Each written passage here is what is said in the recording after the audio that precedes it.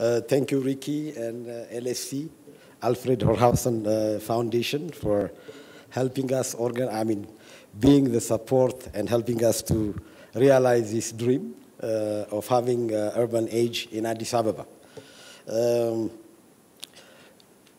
Addis Ababa, as you know, is one of the youngest capitals of the country, and it's an indigenously grown African city which developed spontaneously in its early urban years of formation. The structure of Addis Ababa was that of a multi-center town with sefers. A sefer is an area similar to a military settlement or camp which is allocated to a chief or a state dignitary and appears distinguishable from other similar areas. Almost all the residences of the nobility were built on top of small hills and eventually surrounded by the humble tukuls or cottages of their followers and servants.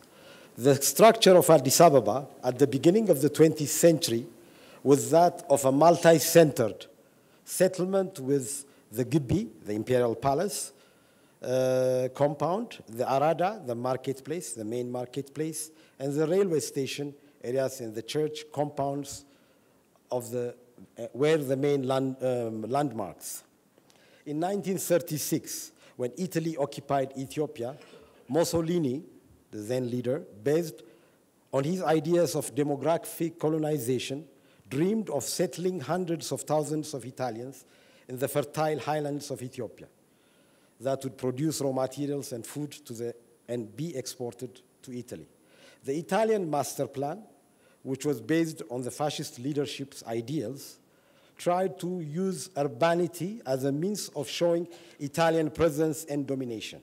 It also used architecture and planning as one of its main acts of modernizing a traditional society by displaying colonial power and superiority. Segregation between Italian and indigenous quarters was one of its main features. A green iron plan was superimposed on the organic structure of the existing city.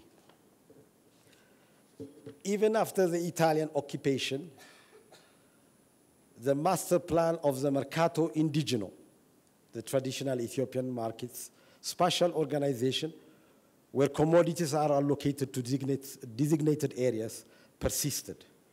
Some years ago, in Addis Ababa, one can still observe the traditional-looking settlements beside the medium and high-rise buildings.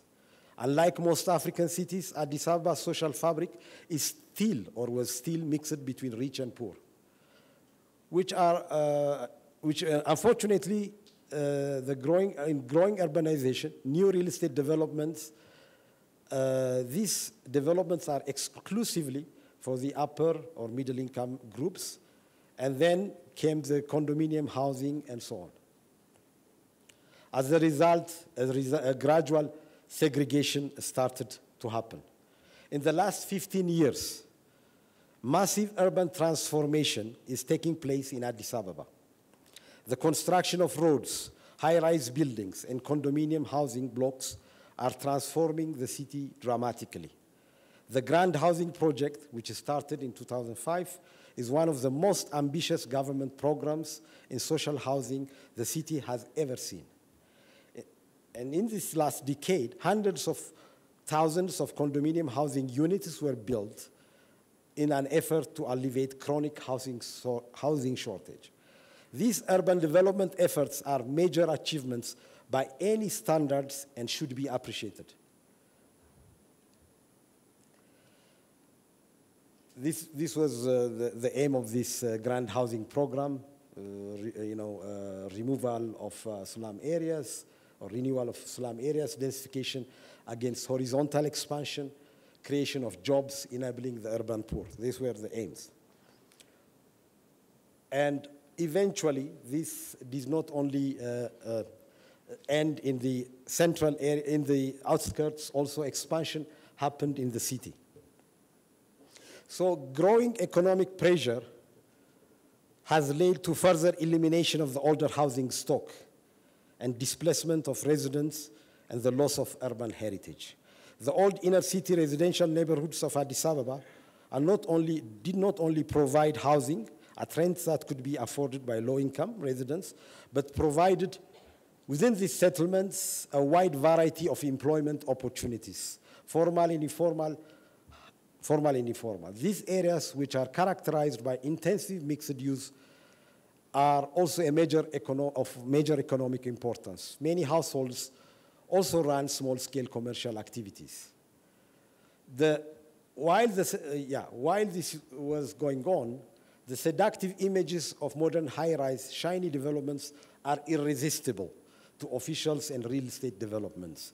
These large-scale high-rise urban developments are too expensive and unrealistic for most African cities.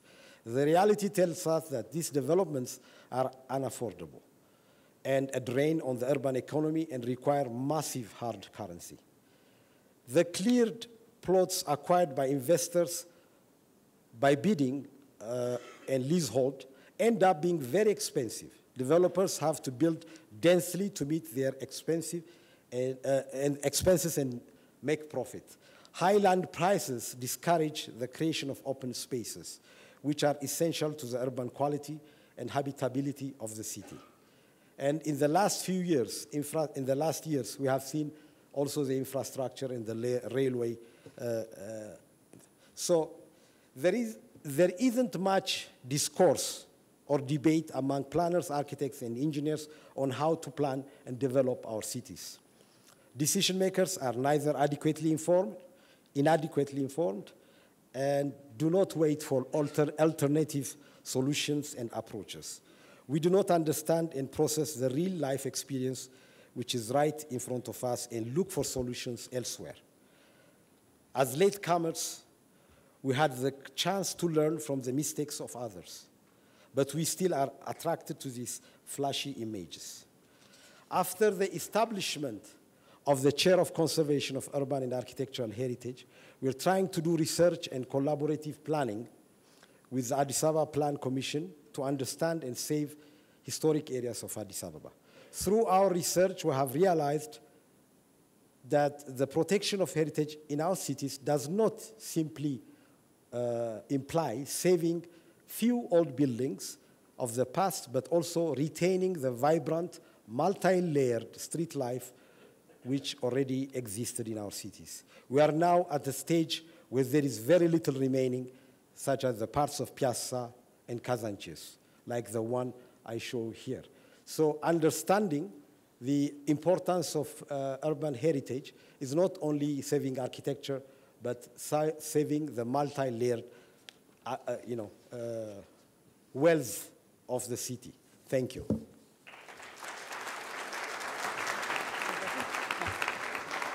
Thank you, Fasil, and we will come back to that collectively to think about what does it mean to think consciously about our planning at a moment of rapid transition.